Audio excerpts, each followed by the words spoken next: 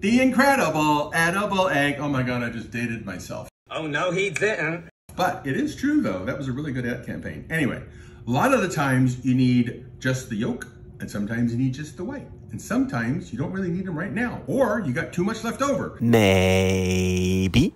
So what are you gonna do? You can actually put the yolks in one little container and the whites in another container. Put a lid on it and stick them in the freezer. They'll stay like that for 6 months until you need them again. Wow.